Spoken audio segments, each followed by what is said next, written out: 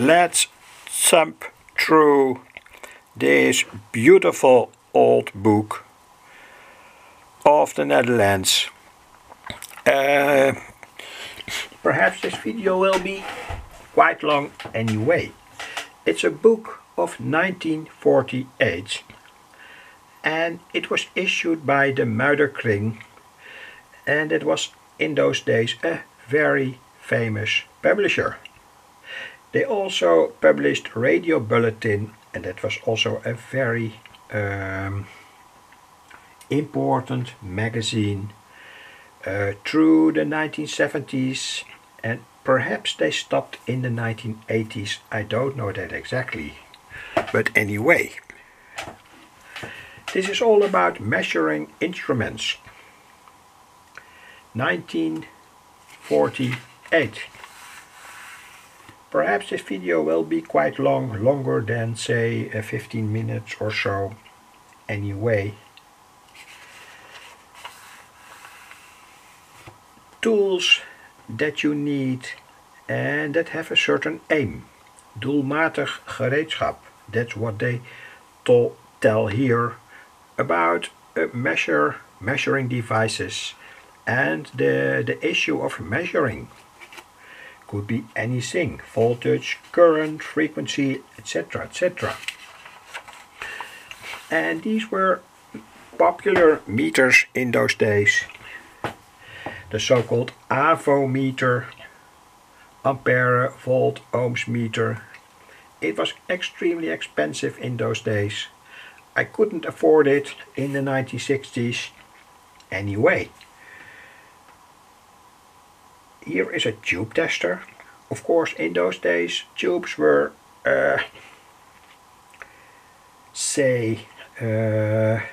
everywhere. Transistors in 1948 were not available. Perhaps in the laboratories, the Bell laboratories for instance, transistors were available. But anyway, a measuring transmitter works from 95 kilocycles to 80 megacycles. Of course, in those days you had also say VHF circuits. Of course, the radar was invented in World War II, and of course radar works in the centimeter waves. So anyway, they needed measurement devices to measure also high frequencies. Here a measuring transmitter for service and experiment. What does this measuring transmitter do? The properties of that measuring transmitter. It is an echo oscillator and it works between 30 kilohertz and 30 megahertz. So that's a quite big frequency band. Very good. And here's the schematic. And of course it's a tube oscillator. The coils were quite easily to make because of the extremely high impedance on the grid of the oscillator tube. So no damping here. And everyone, in a certain way, everyone could make such an oscillator. Of course, you had to understand something of electronics, but anyway, it was more easy compared to, say, the 1970s, 80s, where transistors had to do this job. And their impedance was always a problem.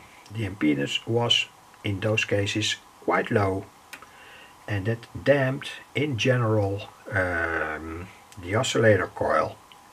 But there were special circuits, for instance the grounded base circuit for a transistor that could do this job anyway. Of course, in those days, all these perfect drawings of how you had to make that, and that was very helpful for everyone.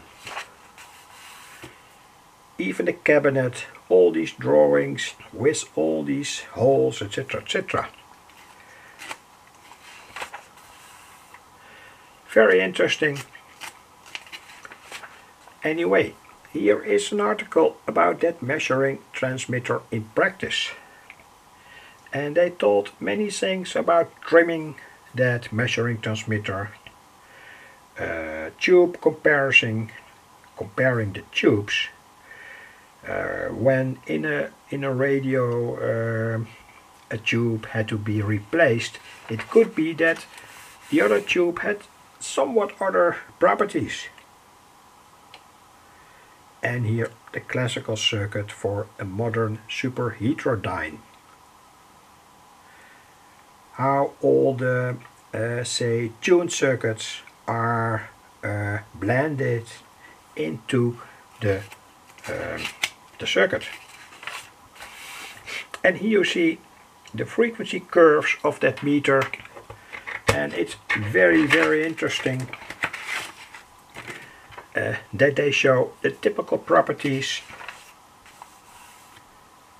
and here all the frequency bands,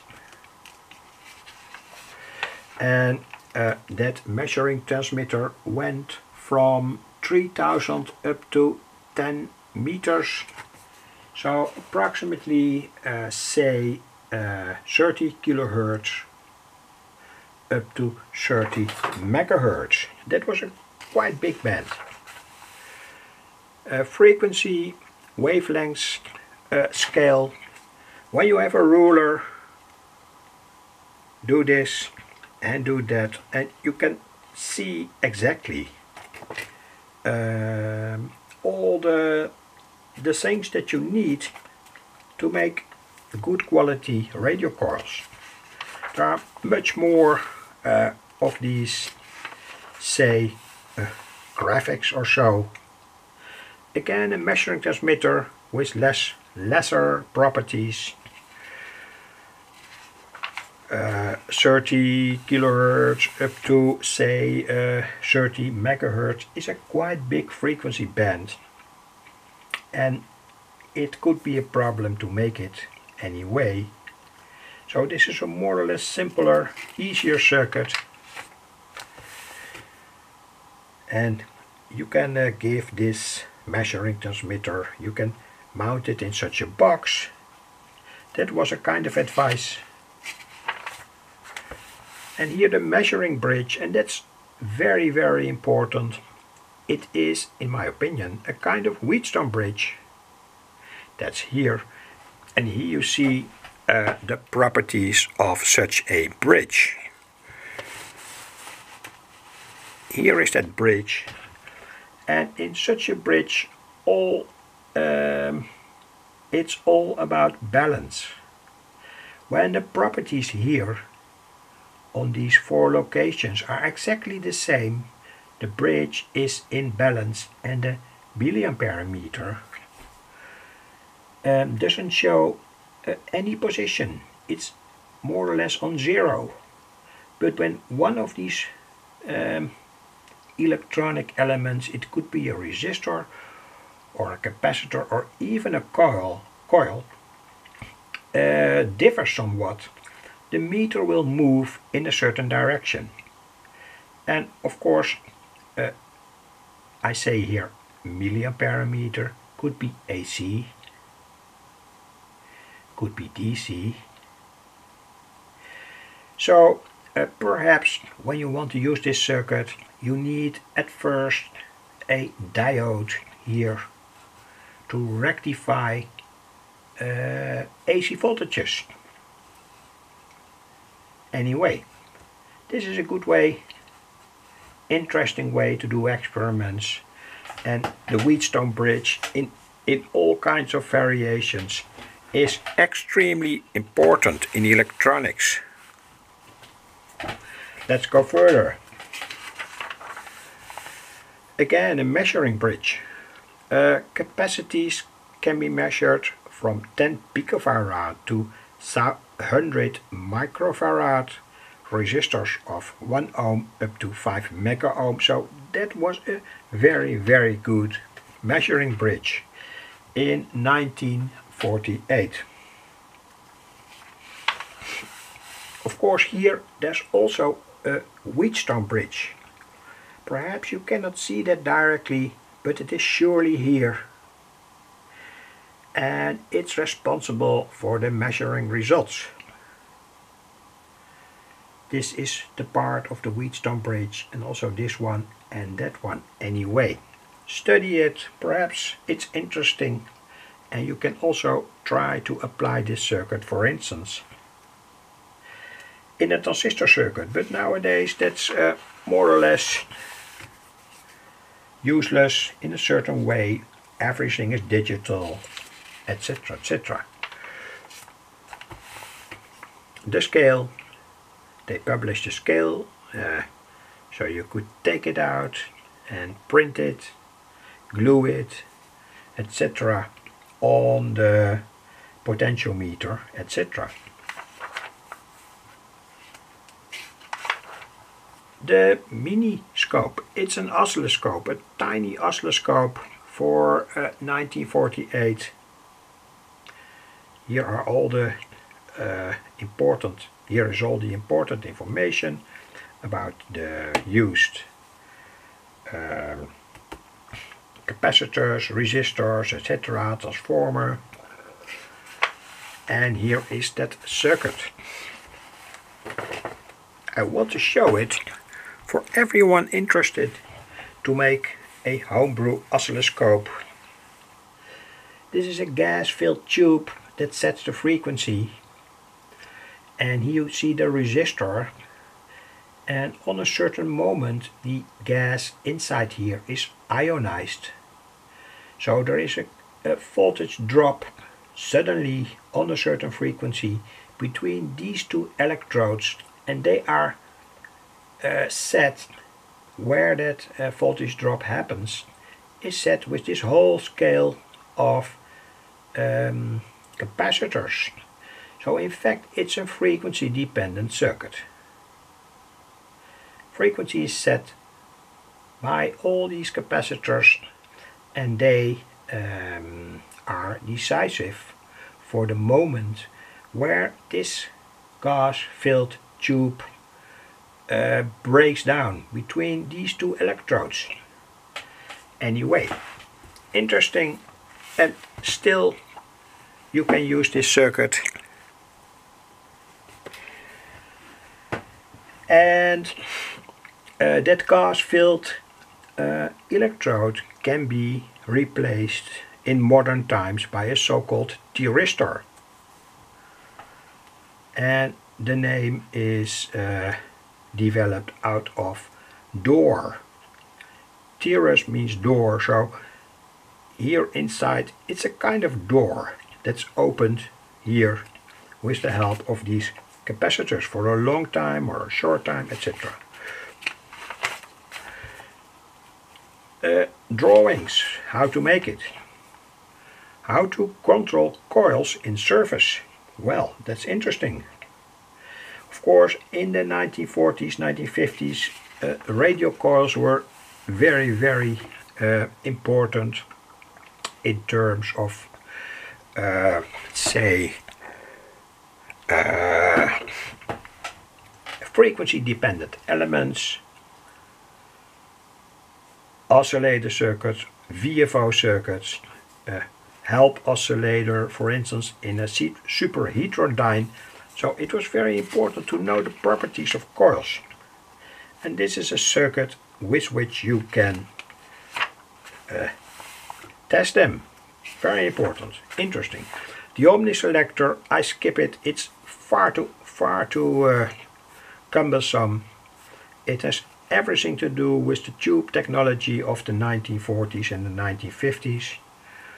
And I think it's not relevant nowadays to understand something about radio tubes. But anyway, let's look at it for a moment. The signal mirror. I don't know exactly what they mean here. They call it, literally translated, a traveling rectifier, but anyway. I think it used to diminish, to test level of the signal in a certain radio circuit. Again, a tube tester, and of course there are many things about tube testing. And when it comes to tubes, radio tubes, go to the channel of All American 5 Radio. That's the best channel when you want to learn something about radio tubes. Here, for instance, and here, this is the fundamental measuring circuit, the filament voltage and filament current, the grid voltage, the negative grid voltage. When you make the grid negative, it has an effect on the way how the electrons flow from the cathode to the anode. Very interesting. Do some research on the World Wide Web and on the YouTube channel of All American 5 Radio. And here again, well, the universal meter nowadays, we have it here. The universal meter is extremely common, so we don't have to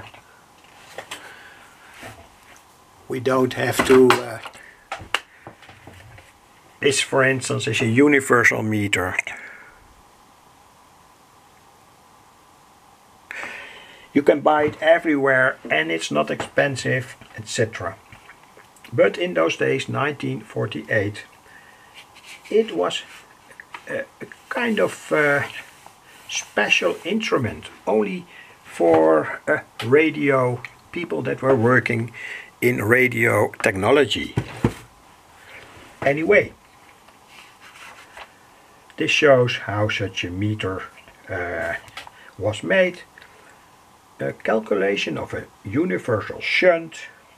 Shunting a milliampere meter is always an issue. There are videos on my YouTube channel how to do that. This shows a very good way. There is the milliampere meter has of course a certain resistance.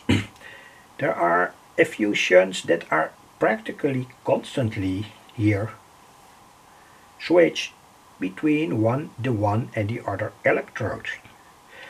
So that means when these resistors are chosen in a proper way, the milliampere meter cannot be damaged.